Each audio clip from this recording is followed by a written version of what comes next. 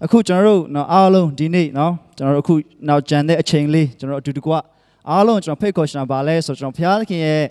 ့ဒီနှုတ်ဘတော်ခံယူခြင်းမှာကျွန်တော်အားလုံးကိုလိုက်ပြီးတော့မှကျွန်တော်နဲ့တူတူလိုက်ပြီးစဉ်းစားစေခြင်းနဲ့အဲ့ဒါပါလဲဆိုတော့ကျွန်တော်တို့ဘယ်သူမဆိုနော်ဒီခန်းထဲမှာရှိတဲ့လူဘယ်သူမဆိုကျွန်တော်တို့ဘယ်သူကိုပဲမေးကျွန်တော်ယုံကြည်သူတွေရဲ့အသက်တာမှာကျွန်တော်တို့ဘာဖြစ်ချင်ဆုံးလဲဘယ်လိုအလုပ်ချင်ဆုံးလဲလို့ကျွန်တော်မေးတဲ့ခါဒါမှမဟုတ်အဲ့ဒီမှာဘာဆုတောင်းပေးရမလဲလို့မေးတဲ့ခါတိုင်းမှာ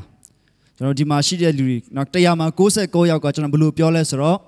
ဘုရားသခင်ရဲ့အလိုတော်အတိုင်းအသက်ရှင်နိုင်တဲ့သူဖြစ်ဖို့ဆုတောင်းပေးပါကျွန်တော်ပြောတတ်ကြတယ်ကျွန်တော်ခဏခဏကြားတယ်ကျွန်တော်ကိုယ်လည်းအများကြီးပြောတယ်နောက်ပြီးတော့ဘုရားသခင်ရဲ့အလိုတော်အတိုင်းအသက်ရှင်ဖို့ပြောပါကျွန်တော်တို့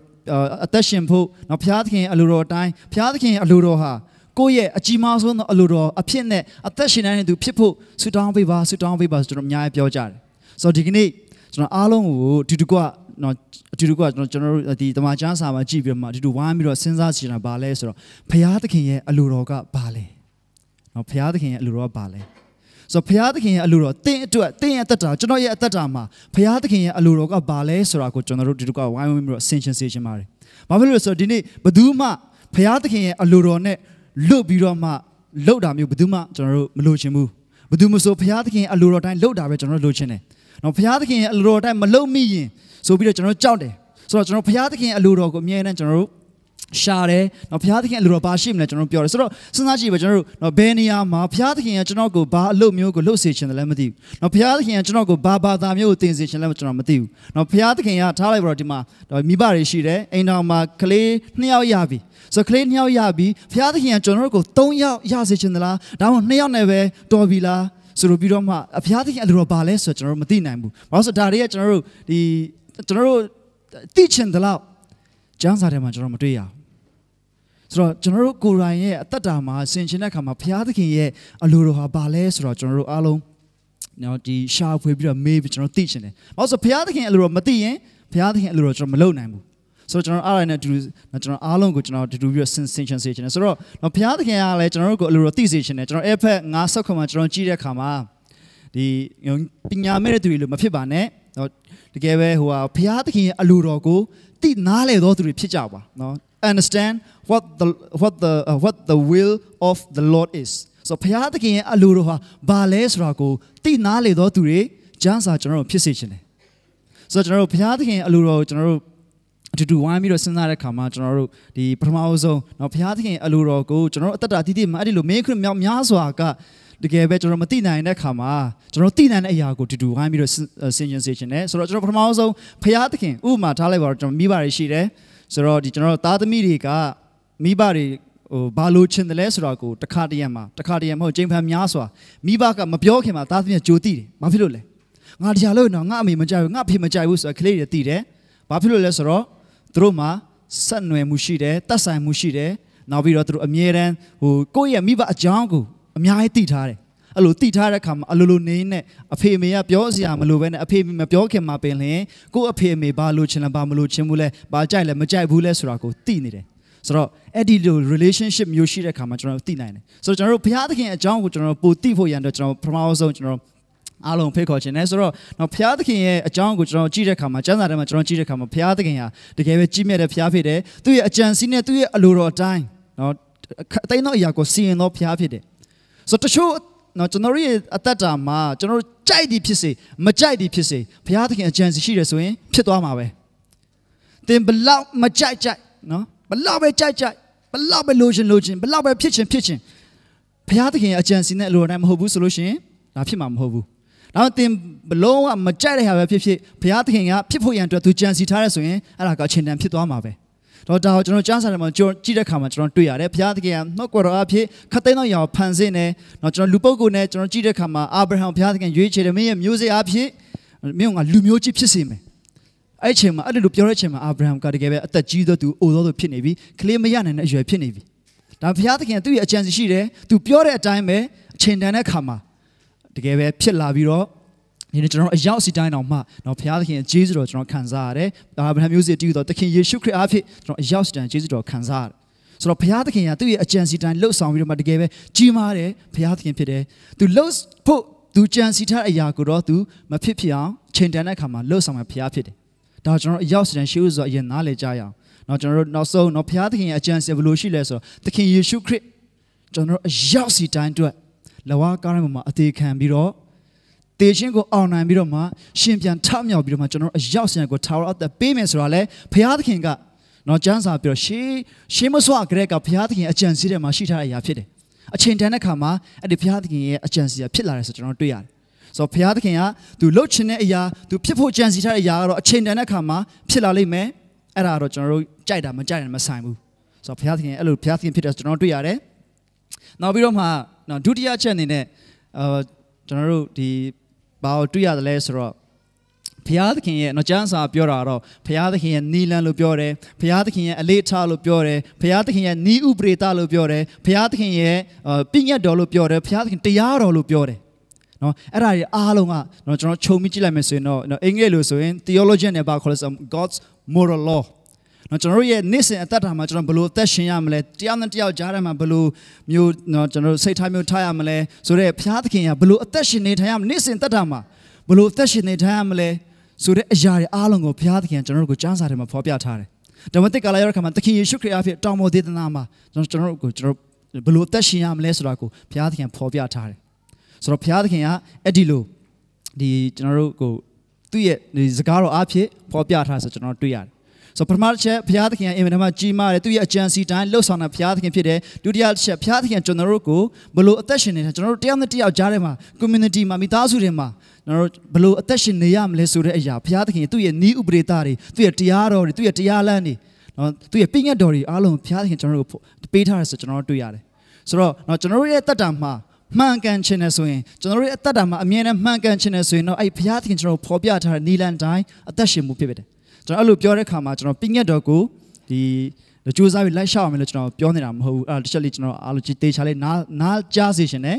ဆိုတော့ဘုရားသခင်ဖော်ပြထားတဲ့အရာကိုကျွန်တော်ပြောပြတာဆိုကျမ်းစာထဲမှာဘယ်လိုအသက်ရှင်မိဘနဲ့ကြားထဲမှာမိဘကိုယူသိစွာပြုရမယ်ဆိုတော့ဘုရားသခင်ကိုဘယ်လိုချစ်မှန်ဘယ်လိုကိုးကွယ်ရမလဲလူချင်းဘယ်လိုဆက်ဆံရမလဲဆိုတဲ့အရာတွေကိုဘုရားသခင်ကထင်ရှားစွာတမန်ကျမ်းစာထဲမှာဖော်ပြထားဆိုကျွန်တော်တွေ့ရတယ်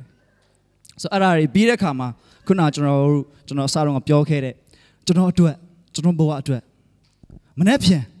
ဘုရားသခင်ကျွန်တော်ဘာလို့စေချင်လဲဘာဖြစ်စေချင်လဲနော်ဘုရားသခင်ကကျွန်တော်တငယ်ချင်းဒီအားပေးတဲ့စကား text ပို့စေချင်သလားမသိဘူးငါမပို့လိုက်ရင် तू စိတ်ထဲကြပြီးတခုခုများလုပ်မလားငါပို့တာမပို့တာဘုရားသခင်အလိုရှိသလားဆိုတော့နော်ကျွန်တော်တို့ရဲ့ကိုယ်ပိုင်အတွက်ကျွန်တော်တို့အသိရှင်ဆုံးကျွန်တော်တို့ဘဝအတွက်အချိန်အပေးဆုံးနော်ကျွန်တော်တို့အရာကျွန်တော်တို့နော်ဒီသွားပြီးတော့မှအဲ့ဒါသွားပြီးတော့မှကျွန်တော်ဆင်ချင်တယ်ဆိုတော့တွေ့ရတယ်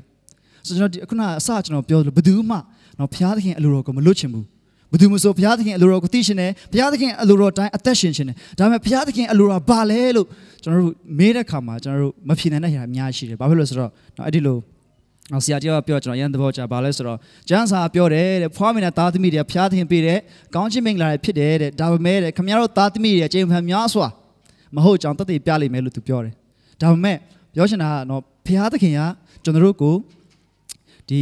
ီသူ့ရဲ့အလိုဒီနော်တမန်ကျမ်းစာထဲမှာကျွန်တော်တို့ကိုဖော်ပြထားဆိုတော့ကျွန်တော်ကျမ်းပါလေးတစ်ပတ်ကျွန်တော်ဖတ်ချင်တယ်အဲ့ဒါဘာလဲဆိုတော့တရားဟောရာကျမ်းအခန်းကြီး29အငယ်29ဖြစ်တယ်အဲ့မှာဘယ်လိုရေးထားလဲဆိုတော့မထင်ရှားသောအရာတို့သည်ငါတို့ဘုရားသခင်ထာဝရဘုရား၏အငန်းတာဖြစ်ကြ၏တဲ့ဖော်ပြတော်မူသောအရာတို့သည်ကာလအစဉ်ပြည့်ငါတို့နှင့်ငါတို့သားသမီးများတို့၏အငန်းတာဖြစ်၍ဤပြည့်ညတ်တရားစကားအလုံးစုံတို့ကိုစောင့်ရှောက်ရမည်အကြောင်းတည်းလို့ပြောတယ်ဆိုတော့တရားဟောရာကျမ်း29မှတ်ရလွယ်ပါတယ်တရားဟောရာကျမ်း29 Deuteronomy 29ဆိုတော့အလွယ်နဲ့ပြောမယ်ဆိုလို့ရှိရင်တော့ကျွန်တော်ဖော်ပြထားတာရှိတယ်မထင်ရှားတဲ့အရာရှိတယ်ဆိုတော့အခုနကျွန်တော်တို့ပြောတယ်ကျွန်တော်တို့ဘဝအတွက်ဘုရားသခင်အလိုတော်ဘာလဲဆိုတော့ကျွန်တော်ရှာဖွေတဲ့အရာကျွန်တော်သိချင်တဲ့အရာတွေကကျွန်တော်ကျမ်းစာထဲမှာကြည့်တဲ့အခါမှာကျွန်တော်မမြင်ရဘူးမတွေ့ရဘူးသို့တော်လည်းဘုရားသခင်ရဲ့ဖော်ပြထားတဲ့ဘုရားသခင်ဤဥပဒေသားတွေဘုရားသခင်ရဲ့ပြည့်ညတ်စရာစကားတွေဘုရားသခင်တရားတော်ဒါတွေကိုတော့ကျမ်းစာထဲမှာကျွန်တော်ထင်ရှားစွာဖော်ပြထားဆိုကျွန်တော်တွေ့ရတယ်။ဒါကြောင့်ဒီနေ့ဘုရားသခင်ရဲ့အလိုတော်လို့ကျွန်တော်တို့ဆင်ခြင်တဲ့အခါမှာဘုရားသခင်ရဲ့အလိုတော်ဟာဘာလဲလို့ကျွန်တော်တို့သိချင်တဲ့အခါတိုင်းမှာကျွန်တော်တို့ဘာကိုဘုရားသခင်ထင်ရှားစွာဖော်ပြထားတယ်လဲဆိုတဲ့အရာကိုအရင်ကျွန်တော်ဆင်ခြင်စေချင်တာဖြစ်ပါတယ်။ဘာဖြစ်လို့လဲဆိုတော့မထင်ရှားတဲ့အရာတွေကဘုရားသခင်နဲ့ဆိုင်တယ်ကျွန်တော်တို့အတွက်မဟုတ်ဘူးကျွန်တော်တို့အတွက်ကတော့ထင်ရှားစွာဖော်ပြထားတဲ့ဘုရားသခင်ရဲ့ဒီစကားဘုရားသခင်ပြည့်ညတ်တရားစကားဒါကျွန်တော်တို့နဲ့ကျွန်တော်သားသမီးတွေစောင့်ရှောက်ဖို့ရတော့ဘုရားသခင်ပေးထားတာဘုရားသခင်ဖော်ပြထားတာ ဆိုကျွန်တော်တို့အသက်တာကိုယ့်ရဲ့အသက်တာတည်တည်ကိုရိုးသားစွာနဲ့မေးကြည့်ပါတင်ဘုရားသခင်အကြောင်းကိုဘယ်လောက်သိတယ်လဲကျွန်တော်ဘုရားသခင်အကြောင်းဘယ်လောက်သိတယ်လဲနောက်ဘုရားသခင်ဖော်ပြထားတဲ့စကားအတိုင်းကျွန်တော်ဘယ်လောက်အသက်ရှင်တယ်လဲအသက်မရှင်ဘူးလဲကျွန်တော်ရိုးသားစွာကိုယ့်ကိုမေးကြည့်ပါကိုဘေးနာလူမမေးပါနဲ့ကိုယ့်ကိုမေးကြည့်ပါကိုယ့်ကိုလိုက်ပြီးစဉ်းစားကြည့်ပါကျွန်တော်ဘုရားသခင်အကြောင်းကျွန်တော်ဘယ်လောက်သိတယ်လဲအဲ့လိုဖြစ်တဲ့အခါမှာကျွန်တော်တို့ဘုရားသခင်ကကျွန်တော်တို့ချစ်တဲ့ဘုရားသခင်ဖြစ်ပါတယ်နောက်ဘုရားသခင်ကသူ့ရဲ့အကြံစီအမတန်ကြီးမာတယ်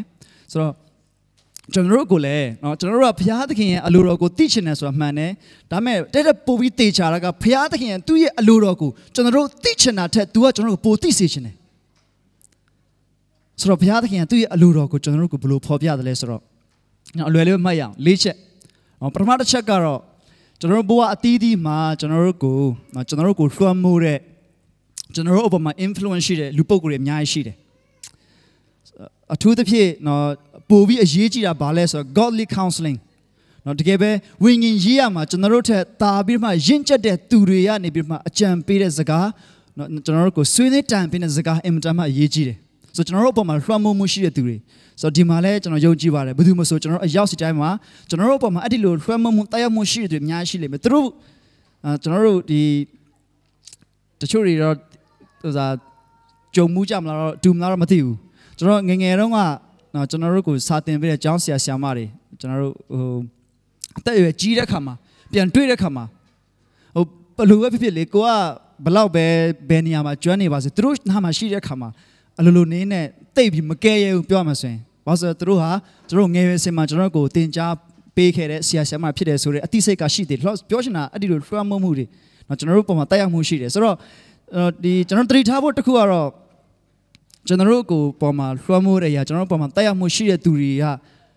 ဒီကောင်းတာရှိတယ်လို့မကောင်းတာလည်းရှိတယ်ဒီနေ့ကျွန်တော်တင်းရဲ့ဘဝမှာကျွန်တော်ရဲ့ဘဝမှာကျွန်တော်စဉ်းစားလိုက်မယ်ဆိုရင်ကျွန်တော်ဘဝအတွက်အကောင်းတဲ့ချက်တွေတင်းဘဝအတွက်ကောင်းတဲ့ချက်ကျွန်တော်ဘဝအတွက်ကောင်းတဲ့ချက်တွေဒါကျွန်တော်တနေရာမှာတချို့တစုံတစ်ယောက်စီကျွန်တော်ရတဲ့အရာဖြစ်တယ်ကိုယ့်ဟာကိုယ်ဘာမှသိလာတာမရှိဘူးတစ်ဆင့်ကျွန်တော်ရတဲ့အရာဖြစ်တယ်ဆိုအဲ့လိုတစ်ဆင့်ရတဲ့အရာတွေထဲမှာမှ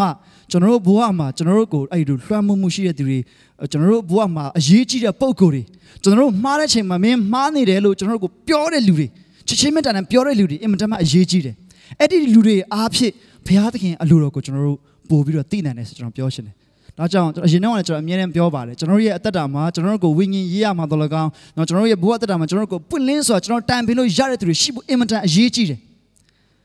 ဒီခေတ်ဒီခါမှာဆိုပို့ပြီးတော့အရေးကြီးတယ်ဒီမှာကျွန်တော်ထက်အသက်ကြီးလူအများကြီးရှိတယ်ကျွန်တော်ထက်အတွေ့အကြုံရင့်ကျက်လူအများကြီးရှိတယ်ဒါပေမဲ့ကျွန်တော်ပြောတဲ့စကားအားလုံးသဘောတူမှာဒီခေတ်ဒီခါအင်မတန်မှကျွန်တော်တို့ဒီခေတ်ဒီခါဘယ်လောက်ထိမှအရေးကြီးလဲဆိုတော့ဘာဖြစ်လို့ပြောရလဲကျွန်တော်လူတွေအုပ်စုကြားထဲမှာကျွန်တော်ရှိနေတဲ့ချိန်မှာကျွန်တော်အထီးကျန်နေတွေအများကြီးရှိတယ်အခု social network တွေအင်မတန်မှဘယ်သူမှဆိုကျွန်တော် social network ထဲမှာကျွန်တော်နေတဲ့ခါမှာကိုယ့်ရဲ့တငယ်ချင်းနဲ့ပို့ပြီးတော့မှ connect ဖြစ်မလားလို့ထင်ရပါမယ်တကယ်ကျွန်တော်ပို့ပြီးတော့မှလုံးလေးဖြစ်တယ်လူတွေကြားထဲမှာရောက်နေတဲ့ချိန်မှာတော့မှကျွန်တော်တို့ကိုယ့်ရဲ့ဖုန်းမကန်ကျွန်တော်ဒီတစ်ခါကျွန်တော် coffee ဆိုင်မှာထိုင်တဲ့ခါမှာကျွန်တော်လူနှစ်ယောက်ကျွန်တော်တွေ့တယ်သူတို့နှစ်ယောက်coffee မှာပြီးတောင်းနေကြချင်တရားနဲ့စကားပြောချင်လက်ထဲမှာလည်းသူတို့ဖုန်းနဲ့ကန်ထားကြပြီစကားမပြောလူဖက်လုပ်နေက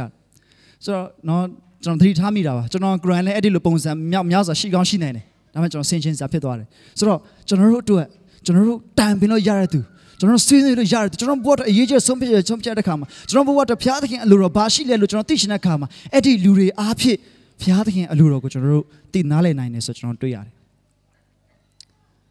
နံပါတ်2တစ်ချက်ကဘာလဲကျွန်တော်ရဲ့ဘဝအတွေ့အကြုံတွေကျွန်တော်လူတိုင်းမှာအတွေ့အကြုံမတူတာများတချို့တွေငယ်စဉ်အခါမှာဒီမိသားစုခက်ခဲမှုကြောင့်တော့လည်းကောင်းအမျိုးရှိတယ်ကျွန်တော်တို့ဘဝအတွေ့အကြုံအတွင်းအောင်ချက်မတူကြဘူးဒါပေမဲ့အဲ့ဒီဘဝအတွေ့အကြုံတွေအားဖြင့်ဘုရားသခင်ကကျွန်တော်တို့ကိုသူ့ရဲ့အလိုတော်ဖော်ပြနိုင်ဆိုကျွန်တော်တွေ့ရတယ်ပထမချက်ကကျွန်တော်ဘဝမှာကျွန်တော်အရေးကြီးတဲ့လူပုဂ္ဂိုလ်များကျွန်တော်ဘဝကိုလှမ်းဖို့နိုင်တဲ့ influencing people နောက်ပြီးတော့ godly counseling ဆိုတဲ့အရာအဖြစ်ဘုရားသခင်အလိုတော်သိနိုင်တယ်ဒုတိယချက်ကတော့ကျွန်တော် life experience ကျွန်တော်ဘဝအတွေ့အကြုံတွေအဖြစ်ဘုရားသခင်ရဲ့အလိုတော်ကျွန်တော်သိနိုင်တယ်တတိယချက်ကတော့အင်မတန်မှအရေးကြီးတယ်အဲ့ဒါဘာလဲဆိုတော့ဒီနေ့ကျွန်တော်အရောက်စီတိုင်းကိုဘုရားသခင်ကသူ့ရဲ့အလိုတော်ဘယ်လိုသိစေနိုင်သေးတယ်လဲဆိုတော့သူ့ရဲ့တန်ရှင်သောဝိညာဉ်တော်အဖြစ်ကျွန်တော်တို့ကိုသိစေနိုင်တယ်ဆိုတော့ဘုရားသခင်သူ့ရဲ့ဝိညာဉ်တော်အားဖြင့်ကျွန်တော်တို့ကိုဖော်ပြနိုင်တယ်သူ့ရဲ့ဝိညာဉ်တော်အားဖြင့်သူ့ရဲ့အလိုတော်ဟာဘယ်လိုရှိတယ်လဲဆိုတာကိုကျွန်တော်တို့ကိုပြောပြနိုင်တယ်သိစေနိုင်တယ်ဘုရားရှင်ဖြစ်တယ်ဆိုတော့ကျွန်တော်ရဲ့ ကျွန်တော်ဘဝမှာကျွန်တော်တို့အတွက်အရေးကြီးတဲ့လူပုဂ္ဂိုလ်တွေကျွန်တော်တို့ကိုလွှမ်းမိုးနိုင်တဲ့လူတွေကျွန်တော်တို့အတွက်เนาะတကယ်ပဲဝိညာဉ်ရေးမှာရင့်ကျက်တဲ့ဒီလူပုဂ္ဂိုလ်တွေအရေးကြီးတယ်သူတို့အားဖြင့်ဘုရားသခင်အလိုတော်သိနိုင်တယ်နောက်ပြီးတော့ကျွန်တော်ဘဝအတွေ့အကြုံတွေကိုဆင်ခြင်ခြင်းအပြင်ဘုရားသခင်အလိုတော်သိနိုင်တယ်နောက်ပြီးတော့မှကျွန်တော်တို့တန်ရှင်းသောဝိညာဉ်တော်အားဖြင့်ဘုရားသခင်ကျွန်တော်တို့သူ့ရဲ့အလိုတော်ဖော်ပြနိုင်တယ်နောက်ဇရုထားခြင်းအရေးကြီးဆုံးချက်ပေါ့နော်အဲ့ဒီအရေးကြီးဆုံးချက်ဘာလဲဆိုတော့အခုနကျွန်တော်ပြောတဲ့ဒီကျွန်တော်တို့ဘဝမှာကျွန်တော်တို့လွှမ်းမိုးကျွန်တော်အကြံပေးတဲ့အရာတွေသူတို့ရဲ့လူဖြစ်တယ်ကျွန်တော်မှားကောင်းမှားနိုင်တယ်ပြောလို့မရခုနကကျွန်တော်ပြောလို့ကောင်းတာရောဆိုးတာရောအဲ့လိုကျွန်တော်ရတာရှိတယ်ဆိုတော့အဲ့ဒီလိုအရာတွေနောက်ပြီးကျွန်တော်ဘဝအတွေ့အကြုံတွေနောက်ပြီးတော့ကျွန်တော်ဝိညာဉ်တော်ဖော်ပြတယ်ဆိုတဲ့အရာတွေအဲ့ဒါတွေအားလုံးတောင်မှအရေးကြီးဆုံးပါလဲအဲ့ဒါတွေအားလုံးကိုကျွန်တော်တို့နှုတ်ကပတ်တော်မျက်စိနဲ့ကြည့်ဖို့အရေးကြီးတယ်နှုတ်ကပတ်တော်နဲ့ရှင်ပြီးတော့မှဒီဟာဟုတ်လားမဟုတ်ဘူးလားဆိုတော့ကျွန်တော်တို့ဒီသိဖို့အရေးကြီးတယ်ပြောချင်တာကတော့အဲ့ဒီလိုနှုတ်ကပတ်တော်အားဖြင့်ကျွန်တော်ဆင်ခြင်ပြီးတဲ့အခါမှာနှုတ်ကပတ်တော်နဲ့တိုင်းပြီးတဲ့အခါမှာဒါဟာကျွန်တော်ဘဝတဘုရားသခင်အလိုတော်ရှိရပါလားဆိုကျွန်တော်တို့ဆင်ခြင်ပြီးတော့သိနားလည်ရတယ်ဆိုကျွန်တော်တွေ့ရတယ်ဆိုတော့ကျွန်တော်တို့အဲ့ဒီလိုပြောတဲ့အခါမှာအဲ့နှုတ်ကပတ်တော်ဘုရားသခင်စကားတမန်ကျမ်းစာအဲ့ဒါကအဲ့အင်မတန်မှအရေးကြီးတယ်ဆိုကျွန်တော်တို့တွေ့ရတယ်ဒါကြောင့်ကျွန်တော်တို့ငယ်ရွယ်စဉ်မှာပင်ကျွန်တော်ကလေးတွေကိုဒီမှာတမန်ကျမ်းစာကိုကျွန်တော်တို့သင်ပေးနေခြင်းဖြစ်တယ်ဘာလို့ဆိုကျွန်တော်တို့အားလုံးသိတယ်ဒီတမန်ကျမ်းစာအဖြစ်ဒီဘုရားသခင်ရဲ့နှုတ်ကပတ်တော်သားလည်းဒီကလေးသူငယ်တဲ့အသက်တာကိုဖြောင့်တန်းစွာဘုရားသခင်အလိုတော်သက်ရှင်စေနိုင်တယ်ဆိုကျွန်တော်တို့အားလုံးသိတယ်ကျွန်တော်အားလုံးယုံကြည်တယ်ကျွန်တော်တို့အရောက်စီတဲ့နောက်မှာကျွန်တော်တို့ဘက်မှာကောင်းတယ်ဆိုတဲ့အရာတွေဟာများဆုံးကကျွန်တော်တို့ငယ်ရွယ်စဉ်မှာကျွန်တော်တို့ကိုသင်ပေးခဲ့တဲ့ဆရာဆရာမတွေ Sunday School ဆရာဆရာမတွေနော်ငယ်ရွယ်စဉ်မှာကျွန်တော်တို့ကိုဂရုစိုက်ပြီးတော့မှသင်ပေးတဲ့အသင်းတော်တွေအားဖြင့်ဒီနေ့ကျွန်တော်တို့အများကြီးကျွန်တော်တို့တက်တာကိုပြုပြင်ထားတယ်ဆိုကျွန်တော်တို့တွေ့ရတယ်။ဒါကြောင့်ဘုရားသခင်ရဲ့နှုတ်ကပတ်တော်ကိုကျွန်တော်တို့တကယ်ပဲလေးနဲ့စွာခံယူဖို့အရေးကြီးတယ်။ဘုရားသခင်ရဲ့နှုတ်ကပတ်တော်နဲ့ခတ်သိမ်းသောအရာကိုကျွန်တော်ဆင်ခြင်ဖို့အရေးကြီးတယ်။ဘေးနည်းမျိုးသားတွေဟာတက်တာ knowledge မျိုးသားတွေထက်ကြီးမြတ်တဲ့အထူးအကြောင်းရင်းကတမန်တော်တွေဟောပြောတဲ့ဒီနှုတ်ကပတ်တော်တွေဟာဟုတ်သလားမဟုတ်ဘူးလားဆိုတာကိုသူတို့ကျမ်းစာနဲ့နေတာအမြဲတမ်းပြန်ရှင်းကြည့်တဲ့သူတွေဖြစ်တယ်။ဒါကြောင့်ကျွန်တော်တို့ရဲ့ဘဝအတွေ့အကြုံတွေကျွန်တော်တို့ဆွေးနွေးတိုင်ပင်မှုရကျွန်တော်ဘဝမှာတွေ့ကြုံရတဲ့အရာတွေဝိညာဉ်တော်ဖော်ပြတဲ့အရာတွေအားလုံးကိုတမန်ကျမ်းစာကအားဖြင့်ပြန်ရှင်းပြီးတော့မှဘုရားသခင်အလိုတော်ဟာကျွန်တော်ဘဝတက်ဘယ်လိုရှိတယ်လဲဆိုတာကိုကျွန်တော်တို့သိနိုင်ဆင်ခြင်နိုင်တာဖြစ်ပါတယ်ဆိုတော့ကျမ်းစာထဲမှာကျွန်တော်တွေ့ရတယ်ဒီကောလောသဲ3:9မှာမင်းတို့ဘာပဲလုပ်လို့နော်စကားအဖြစ်တော်၎င်းဒီလက်အားဖြစ်တော်၎င်းလှုပ်ဆောင်မှုအားဖြစ်တော်၎င်းဘာပဲလုပ်လို့သခင်ဖျားနာမနဲ့လုပ်ပါလို့ပြောတယ်ဆိုတော့ကျွန်တော်ဘုရားသခင်ရဲ့အလိုတော်ကျွန်တော်ရဲ့ဘဝမှာဘုရားသခင်အလိုတော်ဘယ်လိုရှိတယ်လဲလို့ကျွန်တော်ဆင်ခြင်တဲ့ခါတိုင်းမှာခုနကကျွန်တော်ပြောတဲ့နော်ဘယ်ချိန်မှာဘယ်လိုအလုပ်မျိုးဘုရားသခင်ကျွန်တော်ရစေချင်တယ်လဲဘယ်နေရာမျိုးမှာဘုရားသခင်ကျွန်တော်အိမ်ဝယ်စေချင်တယ်လဲ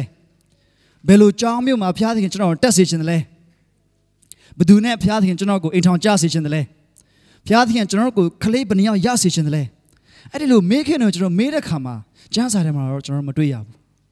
းဒါမဲ့ခုနကျွန်တော်ပြောတဲ့ဘုရားသခင်ရဲ့ထင်ရှားစွာပြတဲ့ຢာတွေကျွန်တော်တို့တက်ဖြစ်တယ်အဲ့ဒါဘုရားသခင်ရဲ့နီလန်ဘုရားသခင်ဥပရိသအတိုင်းအသက်ရှင်ခြင်းဖြစ်တယ်ဆိုတော့ကျွန်တော်အားလုံးစိန်ခေါ်ချင်တာပါစိန်ခေါ်ချင်တယ်ဆိုတော့တမျိုးတော့မထင်ပါနဲ့ကိုယ့်ရဲ့အသက်တာကိုပြန်ပြီးတော့ဆင်ခြင်ပြီးတော့မေးစေချင်တာပါအဲ့ဒါဘာလဲဆိုတော့တကယ်လို့များနော်ကျွန်တော်ပြောခဲ့သလိုနော်ဘုရားသခင်ကသူ့ရဲ့အလိုတော်ကိုကျွန်တော်တို့သိချင်တာထက်သူကကျွန်တော်တို့ကိုပို့ပြီးတော့မှသိစေချင်တဲ့ဘုရားဖြစ်တယ်ဆိုတော့တကယ်လို့များဘုရားသခင်အတွက်ဘုရားသခင်ကအဲ့လိုမထင်နော်ဒီမဖော်ပြထားတဲ့အရာတွေထက်ဖော်ပြထားတဲ့သူ့ရဲ့စကားတော်ကိုကျွန်တော်တို့ကိုပို့ပြီးတော့မှသိစေချင်တဲ့ဘုရားဖြစ်ခင်ရောကျွန်တော်တို့တက်တာမှာဘုရားသခင်စကားတော်ကိုကျွန်တော်ဘယ်လောက်ထိအလေးထားသလဲဘယ်လောက်ထိကျွန်တော်ခံယူသလဲအဲ့ဒါကျွန်တော်ဆင်ခြင်ရအောင်တကယ်လို့များဘုရားသခင်ရဲ့အလိုတော်ဆိုတာဘုရားသခင်ဖော်ပြထားတဲ့တမန်ကျမ်းစာတိုင်းအသက်ရှင်ခြင်းဖြစ်တယ်ဆိုလို့ရှိရင်ကျွန်တော်တမျိုးပြန်ပြောလိုက်မယ်ကျွန်တော်တို့ဘုရားသခင်ကျွန်တော်တို့ကိုထင်ရှားစွာဖော်ပြထားတဲ့တမန်ကျမ်းစာထဲမှာသူ့ရဲ့သဘောထားသူ့ရဲ့အလေးထားသူ့ရဲ့ပြည့်ငတ်တော်သူ့ရဲ့တရားတော်အတိုင်းဖော်ပြထားတဲ့အတိုင်းအသက်ရှင်တဲ့အခါတိုင်းမှာကျွန်တော်တို့ဟာဘုရားသခင်အလိုတော်ထဲမှာရှိနေတယ်ဘုရားသခင်ဖော်ပြထားတဲ့နိလန်တိုင်းဘုရားသခင်ရဲ့နှုတ်ကပတ်တော်အတိုင်းအသက်ရှင်တဲ့အခါတိုင်းမှာဘုရားသခင်အလိုတော်အထဲမှာကျွန်တော်တို့ရှိနေတယ်ဘုရားသခင်အလိုတော်အားဖြင့်ကျွန်တော်အသက်ရှင်နေတယ်ဒါဆိုရင်ခုနကျွန်တော်ဖတ်သွားတဲ့ကျမ်းပိုက်လေးမျိုးကောလောသဲ3:9ဘာပဲလှုပ်စကားဖြစ်တော်၎င်းလှုပ်ဆောင်မှုအားဖြစ်တော်၎င်းဘာပဲလှုပ်သခင်ယေရှုနာမနဲ့လှုပ်ပါဆိုတော့ကျွန်တော်တို့ဘာပဲလှုပ်အဲ့ကျွန်တော်လှုပ်တဲ့အရာကဘုရားသခင်အလိုတော်ဖြစ်သွားနိုင်တယ် ဒါပေမဲ့အရေးကြီးတာကတော့အဲ့ဒီလှုပ်ဆောင်တဲ့ရအဲ့ဒီကျွန်တော်ရဲ့စကားပြောဆိုခြင်းရဘုရားသခင်ရဲ့နာမတော်အဖြစ်ဖို့တော့အရေးကြီးတယ်ဘုရားသခင်ရဲ့နီလန်တန်ဘုရားသခင်ရဲ့ဥပဒေတာတန်ဘုရားသခင်တရားတော်အတိုင်းသခင်ယေရှုရဲ့နာမတော်အဖြစ်ကျွန်တော်လှုပ်ဆောင်သမျှအတိုင်းဘုရားသခင်ရဲ့အလိုတော်ဖြစ်သွားနိုင်တယ်ဆိုတော့အဲ့ဒါကိုကျွန်တော်အားလုံးစီချင်တာပါဆိုတော့ဘုရားသခင်ဟာဘယ်လောက်ထိတောင်မှကြီးမြတ်တဲ့ဘုရားဖြစ်လဲဘယ်လောက်ထိတောင်မှကောင်းမြတ်တဲ့ဘုရားဖြစ်လဲဆိုတော့သူ့ရဲ့နီလန်တိုင်းသူ့ရဲ့သဘောထားအတိုင်းသူ့ရဲ့ပညာတရားအတိုင်းမဖြစ်တဲ့အရာတွေတောင်မှကျွန်တော်တို့အတွက်အကောင်းကျိုးဖြစ်စေနေတဲ့ဘုရားဖြစ်တယ်ဥပမာကျွန်တော်အားလုံးသိတယ်ယောမ8:28ဘုရားသခင်ကိုချစ်တော်မူသောသူတည်ဟူသောကြံစီတော်မူရှင်ခေါ်တော်မူသောသူတွေအကျိုးကိုခတ်သိမ်းသောအရာတို့ကတင်ရင်တကွနဲ့ပြုစုကြတယ်နောက်ပြီးတော့မှကျွန်တော်တမန်တော်4:26-28မှာဘာတွေ့ရလဲဆိုတော့ကျွန်တော်အဲ့ဒါလည်းကျွန်တော်ဖတ်ပြမယ်ကျွန်တော်လို့မရဘူးကျွန်တော်ဖတ်ပြမယ်ကျွန်တော်တေချာလေးနားထောင်စေချင်တယ်ဒါကမြမဆံမီကျမ်းထဲကကျွန်တော်ယူထားတာဖြစ်ပါတယ်လို့တမန်တော်4:26-28မှာဘာဖော်ပြထားသလဲဆိုတော့ကဘာမြေကြီးရှင်ဘုရင်တို့သည်ထကြ၍အုတ်ချုပ်သောသူတို့သည်စုဝေးကြကာထာဝရဘုရား၌ကိုတော်ဤခရစ်တော်ကိုဆန့်ကျင်ကြ၏ဟုမိန့်တော်မူခဲ့၏ဒါကဓမ္မဟောင်းမှာ prophet ပြုခဲ့တဲ့အရာအဲ့မှာဘာပြောလဲဆိုအမှန်ပင်ဟေရုဒ်နှင့်ပုံတိပိလတ်တို့သည်လူမျိုးခြားမှစ၍ဣသရေလလူမျိုးတို့နှင့်ပေါင်းဖော်ပြီးကိုတော်ပိတ်သိပေးတော်မူသည့်ကိုတော်ဤတန်ရှင်းသောအမှုဆောင်ယေရှုကိုစန့်ကျင်လျက်ဤမြို့တွင်စုဝေးကြကာကိုတော်ဤလက်တော်နှင့်အကြံစီတော်တို့အားဖြင့်ဖြစ်ပျက်လာရန်ကြိုတင်သတ်မှတ်ထားသမျှသောအရာတို့ကိုပြုခဲ့ကြပါပြီတဲ့ဆိုတော့ဒီလိုနားတော်တဲ့ခါမှာနည်းနည်းလေးကောင်းတယ်မှာနည်းနည်းရှုပ်သွားနိုင်တယ်ဆိုတော့ကျွန်တော်စကားပြေးနဲ့ကျွန်တော်ပြန်ပြောပြမယ်ဆိုတော့အလွယ်ပဲပြောမယ်ဆိုလို့ရှိရင်တော့သခင်ယေရှုကိုကားရုံမှာတင်သက်ခဲ့တဲ့သူတွေကပုံတိပိလမင်းနဲ့သူရဲ့အပေါင်းဖော်တွေဟေရုဒ်နဲ့ပိလမင်းနဲ့အပေါင်းဖော်တွေဆိုတော့ပြောချင်တာကအဲ့ဒီဣသရေလလူမျိုးတွေဘာသာရေးကောင်းဆောင်တဲ့စုပေါင်းပြီးသခင်ယေရှုကိုတက်ခဲ့ကြတယ်ဒါပေမဲ့အဲ့ဒါကဘုရားသခင်ကသူ့ရဲ့အကြံစီတော်အဖြစ်ကြံစီခဲ့တဲ့အရာဖြစ်တယ်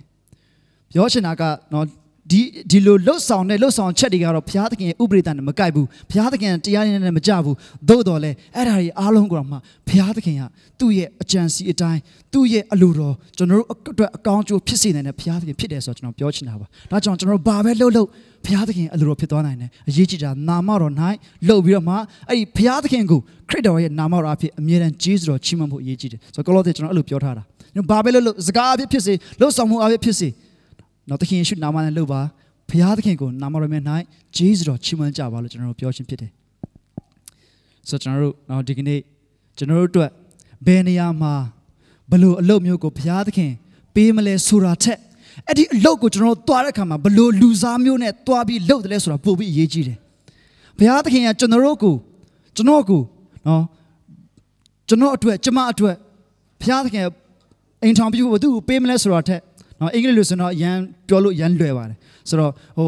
့ဘယ်မှာမြန် the right person ကိုကျွန်တော်တွေ့ရမလဲနော်ဘယ်ချိန်မှာ the right person ကိုတွေ့ရမလဲဆိုတာထက်ကိုယ်တိုင်ကအမြဲတမ်း the right person ဖြစ်ဖို့ပဲရည်ကြီးတယ်နော်ဘုရားသခင်ကကျွန်တော်ကိုမှန်ကန်တဲ့သူဘယ်သူကိုပေးမလဲဆိုတော့ကျွန်တော်အခုရှိနေတဲ့အချိန်မှာကျွန်တော်ကိုဘုရားသခင်ပေးထားလူအတွက်မှန်ကန်သောသူဖြစ်ဖို့ရန်အတွက်ဘုရားသခင်ပို့ပြီးတော့မှသူ့ရဲ့နီလန်တိုင်းသူ့ရဲ့သဘောတိုင်းဖြစ်စေချင်တဲ့ဘုရားဖြစ်ပါတယ်ဒါကြောင့်ကျွန်တော်ဘုရားသခင်အလိုတော်ကျွန်တော်ဆင်ခြင်တဲ့အခါမှာအဲ့ဒါကိုကျွန်တော်အားလုံးတူဆင်ခြင်စေချင်တယ်ဘုရားသခင်အကြောင်းကိုကျွန်တော်ပို့ပြီးသိဖို့အရေးကြီးတယ်ကျွန်တော်ဘဝမှာကျွန်တော်တို့တိုင်ပင်ဆွေးနွေးလို့ရတဲ့သူကျွန်တော်တို့ထက်ဝိညာဉ်ရေးရမှာတာပြီးရင့်ကျက်တဲ့သူတွေနဲ့ပေါင်းဖော်ပြီးတော့မှသူတို့ထံအားဖြင့်ဘုရားသခင်အလိုတော်ကိုကျွန်တော်သိနိုင်တယ်ကျွန်တော်ရဲ့ဘဝအတွေ့အကြုံတွေကိုဆင်ခြ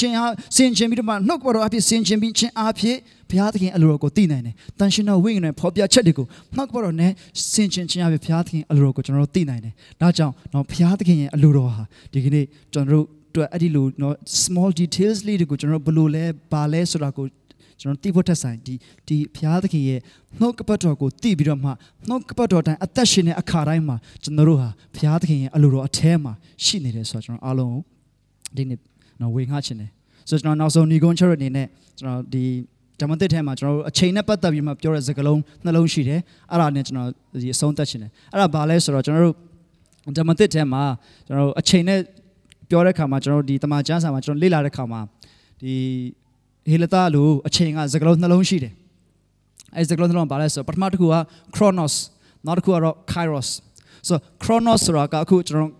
chronological ပေါ့နော် chronos ဆိုတာကတနင်လာအင်္ဂါဗုဒ္ဓကြာတာပဲတောက်ကြဆိုတော့အစဉ်လိုက်သွားတဲ့ sequential time အဲ့ဒါကိုပြောချင်းဖြစ်တယ်အဲ့ဒါ chronos ဆိုတော့အခု1နာရီပြင်2နာရီပြင်3နာရီဆိုတော့အဲ့ဒါမျိုးအစဉ်လိုက်သွားတဲ့အချိန်ကိုအဲ့ဒါ chronos လို့ခေါ်တယ်ရာသီတွေတစ်ခုပြီးတစ်ခုလာတယ်အဲ့ဒါကို chronos လို့ခေါ်တယ်နောက်တစ်ခုကတော့ kairos ဆိုတာကကျတော့ special appointed time နောက်တနည်းအားဖြင့်ဘုရားသခင်ရဲ့အချိန်ခါဘုရားသခင်ရဲ့အချိန်ဖြစ်တယ်ဆိုတော့ကျွန်တော်တို့ဒီသခင်ယေရှုကောင်းကင်ဘုံပြန်မတက်ကြွခင်မှာသူရဲ့တပည့်တော်တွေကဗာမေးလဲဆိုကိုရောအခုကိုရောရဲ့နိုင်ငံတော်ပြန်တည်ထောင်မဲ့အချိန်ရောက်ပြီလားသူတို့မေးတဲ့အခါမှာသူတို့သုံးတဲ့စကားလုံးအဲ့အချိန် time က chronos ဖြစ်တယ်ပြောချင်တာကအခုချိန်မှာလုံးမလားဆိုတော့ကျွန်တော်ရေတွက်လို့ရတဲ့ chronos sequential time ကိုသူတို့မေးခြင်းဖြစ်တယ်ဒါပေမဲ့သခင်ယေရှုသူတို့ပြန်ပြောတယ်ဗာပြန်ပြောလဲဆိုတော့ဟိုကျွန်တော်ခမီးတော်နဲ့သူကအကြံစီနဲ့လုပ်တဲ့အရာမင်းတို့သိဖို့မလိုဘူးဆိုတော့အချိန်သခင်ယေရှုကပြန်ပြောတဲ့အခါမှာအချိန်စကားလုံးအဲ့ chronos ရော kairos ရောပြောတယ်ဆိုအဲ့ chronos လည်းမင်းတို့သိစရာမလိုဘူး kairos လည်းမင်းတို့သိဖို့မဟုတ်ဘူးဆိုသခင်ယေရှုပြောတယ်ပြောချင်တာကနော်ကျွန်တော်အဲ့စကားလုံးနှလုံးကိုကျွန်တော်ရှင်းစေချင်တာပါဆိုတော့ kairos လို့ကျွန်တော်chronos လို့ကျွန်တော်ပြောတဲ့အခါမှာ sequential တင်းလာအဲ့ဒါမျိုးပြောချင်းဖြစ်တယ် kairos လို့ပြောတဲ့အခါမှာအဲ့ဒီအချိန်တွေမှာဘုရားသခင်ရဲ့ဖော်ပြချက်တွေရသွားတာမျိုးဘုရားသခင်ရဲ့ moment ဆိုတော့အချိန်ပြည့်စုံပြီးသခင်ယေရှုကတရားစဟောတဲ့အခါမှာပြောလဲဆိုတော့အချိန်ပြည့်စုံပြီးနောက်တရကြတော့ဘုရားသခင်နိုင်ငံတော်ဒီလိုနီးပြီလို့ပြောတဲ့အချိန်မှာအဲ့ဒီအချိန်ဆိုတာက kairos ကိုပြောခြင်းဖြစ်တယ် chronos မဟုတ်ဘူးဆိုတော့အချိန်ပြည့်စုံပြီးဆိုတော့ဘုရားသခင်ရဲ့အချိန်ရောက်လာပြီဆိုတဲ့သဘောဖြစ်တယ်ဆိုတော့ကျွန်တော်အဲ့ဒါကိုကျွန်တော်ဘာကြောင့်ပြောပြလဲဆိုတော့ကျွန်တော်ရောက်စီတိုင်းမှာစဉ်းစားကြည့်ပါကျွန်တော်တစ်ချိန်မဟုတ်နှစ်ချိန်မကတော့ကျွန်တော်အရောက်စီတိုင်းမှာရှိတဲ့တွေ့ကြုံတွေရှိပါတယ်အဲ့ဒါဘာလဲဆိုတော့ဟိုအဲ့ဒီချိန်မှာဘုရားသခင်ရဲ့ဖွင့်ပြခြင်းခံလိုက်ရတာမျိုးလို့နော်ဘုရားသခင်ရဲ့ဘုရားသခင်ကိုတာ၍တခြားနေတဲ့ထက်ဆိုင်ပို့ပြီးတော့ခံစားလိုက်ရတာမျိုးလို့ကျွန်တော်ရှိတယ်အဲ့ဒီချိန်တွေကိုကျွန်တော်တို့ဘယ်လိုပြောတတ်ကြလဲဆိုတော့အဲ့ချိန်ကဘုရားသခင်ဖော်ပြတဲ့အချိန်ပဲဘုရားသခင်ကျွန်တော်တိုးထီတဲ့အချိန်လေးပဲဆိုပြီးတော့မှအဲ့ဒီအချိန်လေးတွေကိုကျွန်တော် kairos moment လို့ခေါ်တယ်နော်ဆိုတော့ဘုရားသခင်သူကိုထင်ရှားပြတဲ့အချိန်တို့နော်ဘုရားသခင်ဖွင့်ပြတဲ့အချိန်တို့အဲ့ဒီအချိန်ကို kairos လို့ခေါ်တယ်ဆိုတော့ကျွန်တော်ပြောချင်တာဘာလဲဆိုတော့ကျွန်တော်ဘုရားသခင်ဟာအချိန်တိုင်းနေရာတိုင်းမှာအမြဲတမ်းရှိတဲ့ဘုရားသခင်ဖြစ်တယ်လို့ကျွန်တော်ယုံကြည်တယ်ဆိုရင်အဲ့ဒီတချို့အချိန်လေးတွေမှာမှဘုရားသခင်ကိုကျွန်တော်ခံစားရတာနော်တစ်ချက်ဘုရားသခင်ကနေရာတိုင်းမှာအချိန်တိုင်းမှာရှိနေရတဲ့နဲ့ဘာလို့အဲ့လိုအချိန်လေးကြာမှခံစားဘုရားသခင်ရောကိုကျေးဇူးတင်လိုက်တာဆိုပြီးကျွန်တော်ချီးမွမ်းတာမျိုးဆိုတော့ဘုရားသခင်ကနေရာတိုင်းမှာအချိန်တိုင်းမှာရှိရဆိုလို့ရှိရင်ကျွန်တော်ဘာဖြစ်လို့မသိနိုင်တာလဲကျွန်တော်ဘာလို့ဘုရားသခင်မမြင်နိုင်တာလဲပထမတစ်ချက်ကတော့ဘုရားသခင်သူ့ကိုယ်သူဖော်ပြတဲ့ဘုရားဖြစ်တယ်သူကိုယ်သူဖော်ပြကျွန်တော်မြင်ရတဲ့ဘုရားဖြစ်တယ်ဆိုတော့အရေးကြီးတာကကျွန်တော်အဓိကဘာပြောချင်လဲဆိုတော့မောရှေသူနှစ်ပေါင်း40လုံးတောထဲမှာတိုးကြောင်းတယ်သူတိုးကြောင်းတဲ့အချိန်မှာသူဘုရားသခင်ဖွင့်ပြခြင်းတွေ့ရတယ်ကျွန်တော်အဓိကပြောချင်တာကကျွန်တော်အခုလုံနေတဲ့အရာအခုကျွန်တော်တို့ဖြစ်ပျက်နေတဲ့အရာကျွန်တော်သက်ရှင်နေတဲ့အရာကိုယူဆိုင်ပြီးမှကျွန်တော်တိုးပဲကြောင်းဖို့အရေးကြီးတယ်ဘုရားသခင်အချိန်တိုင်းကျွန်တော်တို့ဖွင့်ပြမှာဖြစ်တယ်ထို့အတူပဲကျွန်တော်တို့ရဲ့အချိန်တိုင်းဟာကျွန်တော်တို့ရဲ့အချိန်တိုင်းဟာဘုရားသခင်ကျွန်တော်တို့ကိုဖွင့်ပြနိုင်တဲ့အချိန်ဖြစ်နိုင်တယ် so every chronos moment can become kairos moment အချိန်တိုင်းဘုရားသခင်ကျွန်တော်ဖွင့်ပြနိုင်တယ်အဲကြောင့်ကျွန်တော်နှလုံးသားတွေကျွန်တော်တို့ဒီဆင်ခြင်းရအောင်ကျွန်တော်တို့ကျွန်တော်ဒီလိုကဆင်ခြင်းရအောင်ကျွန်တော်ဘုရားသခင်အလိုတော်ကျွန်တော်ပြောတဲ့ခါမှာကျွန်တော်နှုတ်ကပတ်တော်မှာဘုရားသခင်ထင်ရှားစွာဖော်ပြထားတဲ့အရာတွေကိုကျွန်တော်ကောင်းမွန်စွာရှင်းလင်းစွာနားလည်သဘောပေါက်အရေးကြီးတယ်လှုပ်ဆောင်သမျှတိုင်းမှာဘုရားသခင်ရဲ့နာမနဲ့လှုပ်ဆောင်ပြီးကျေးဇူးတော်ချီးမွမ်းခြင်းဟာအားဖြင့်ကျွန်တော်လှုပ်ဆောင်သမျှတိုင်းဟာဘုရားသခင်အလိုတော်ဖြစ်လာနိုင်တယ်ဆိုတော့ဒီကနေ့ကျွန်တော်ရောက်စတိုင်းကိုကျွန်တော်ဒီနှုတ်ကတော်အဖြစ်ဝေငှစေခြင်းနဲ့ဆိုတော့ every chronos moment can become kairos moment ဆိုတော့ဒီမှန်ကန်သောအရာကိုလှုပ်ဆောင်ဖို့အတွက်အချိန်မှန်ဟာအခုချိန်ပဲဖြစ်တယ်ဆိုတော့ကျွန်တော်အရောက်စတိုင်းကျွန်တော်တတ်တာတည်တည်မှာဘုရားသခင်ရဲ့နှုတ်ကတော်ကိုတာ၍ဆန်းကတော်နှလုံးသားနဲ့ဆက်လက်ပြီးတော့မှရှောက်လန်းခြင်းအဖြစ်ဘုရားသခင်အလိုတော်ထဲမှာအသက်ရှင်နေတော်သားသမီးအရောက်စတိုင်းဖြစ်ကြပါစေလို့ကျွန်တော်နှုတ်ကတော်အဖြစ်အနေငယ်ဝေငှတတ်တွန်းလိုပါတယ်ဘုရားသခင်ကျွန်တော်တို့ကိုဖော်ပြသွားလဲကျွန်တော်တို့ရဲ့ဘဝမှာအရေးကြီးတာကကျွန်တော်တို့ဖြစ်ချင်တာတွေမဖြစ်ချင်တာတွေအရေးမကြီးဘူးဘယ်ဟာအရေးကြီးလဲဘုရားသခင်ဘာဖြစ်စေချင်တယ်လဲဆိုတာသိပြီးအရေးကြီးတယ်အဲ့တော့ဘုရားသခင်အလိုတော်ကိုသိနိုင်ဖို့အတွက်နီလန်း၄ခုပြောသွားတယ်အဲ့ဒါကနံပါတ်1ဘုရားသခင်နှုတ်ကပတ်တော်နံပါတ်2ဘုရားသခင်ရဲ့ဝိညာဉ်တော်နံပါတ်3လက်ရှိအခြေအနေနဲ့နံပါတ်4 godly counselingဖယားကိုဗဟိုပြုတဲ့ဆွေးနွေးအကြံပေးလမ်းပြမှုအဲ့ဒါသိပြီးအရေးကြီးတယ်ဆိုတော့ကိုပြောသွားပါတယ်เนาะကျွန်တော်လူငယ်တယောက်ကတခါတော့ကသူက Mary ဆိုတဲ့ကောင်မလေးကိုကြိုက်တယ်ကြိုက်တော့အဲ့ဒီ Mary ကိုကြိုက်တော့သူကဘုရားသခင်လိုတော့ဟုတ်မလားဆိုပြီးကျမ်းစာကိုဖတ်ခနဲ့လှန်လိုက်တော့ဘာတွေ့ရလဲဆိုကျမ်းစာပြောတယ် Don't worry about taking Mary as your wife တဲ့เนาะသင်ခင်မောမာရိကိုထိန်းသိမ်းရမည်မှုကိုမစိုးရိမ်နဲ့ဆိုတော့တွေ့တာဟာလေလုယာလိုတော့ပဲဒါဆိုဘုရားသခင်က Mary ကိုကြိုက်ဖို့အလိုတော်ရှိတယ်ဆိုပြီးသူကအဲ့လိုသူ့စိတ်ထဲမှာဖြစ်တာနဲ့တခါတည်းသူက Mary ကိုရည်စားစကားသွားပြောတော့ ပါပိတ်ရိုက်ခံလာပြီးသွားတယ်နော်ဇလန်ရှုပ်ပြီးတော့နောက်ဆုံးကြတော့အကုန်လုံးရှုပ်ထွေးအသေးတွေပဲကွဲပြီးရက်တွေပါဆွဲသွားတယ်နော်ဆိုတော့တကယ်တမ်းကျတော့ तू ကနှုတ်ကပတ်တော်ထဲမှာအလိုတော်ကိုရှာတာမဟုတ်ဘူးကိုစိတ်ထဲမှာအလိုဆန္ဒရှိနေတဲ့အရာကိုကဲထောက်ခံပေးမဲ့ကျမ်းစာများရှိသလားလို့လိုက်ရှာတာဖြစ်သွားတယ်အဲ့ဒီလိုမဖြစ်ရဘူးနှုတ်ကပတ်တော်ကဘာပြောတယ်ပြီးရင်ဝိညာဉ်တော်ကဘာပြောတယ်လက်ရှိအခြေအနေကကိုဘာပြောနေတယ်ပြီးရင်ကိုဖះကိုဖို့ပြုပြီးအကောင်းဆုံးအကြံပေးလမ်းပြပေးနိုင်မဲ့သူတွေကကိုဘာအကြံပေးတယ်အဲ့ဒီဟာဒီထဲမှာဖះသခင်အလိုတော်ကိုရှာဖို့လိုအပ်တယ်လို့เนาะဆရာကျုံအဖြစ်ဒီနေ့ဖွင့်ပြသွားတဲ့အတွက်ဖះသခင်ကျေးဇူးတော်ကိုချီးမွမ်း